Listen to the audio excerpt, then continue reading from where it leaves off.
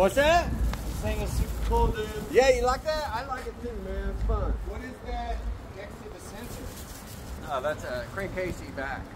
Because it's a nitrous motor, it's got a real big ring gap. And so it builds up crankcase pressure.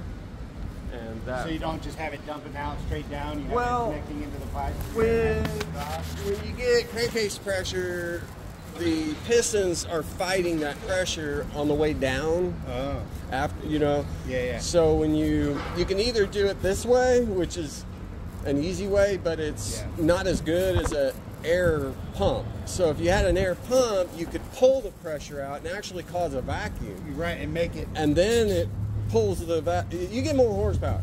Right. You can get 10 horsepower just by that. Man, are you eventually going to get an air pump? Maybe, yeah, actually, probably when I do a big block. But this is a 406 small block. Cool, man. Thanks, man.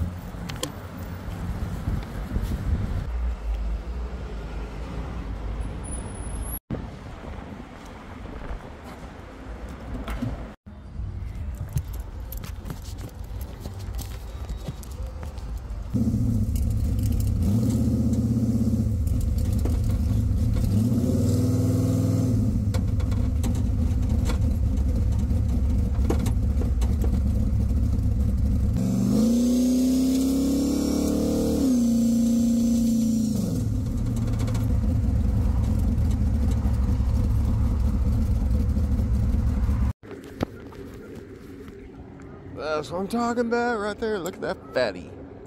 Look at that Corvette way up there. Oh yeah, can't ask for nothing better than that, guys. Good fat 3-pounder. Nice. That was awesome.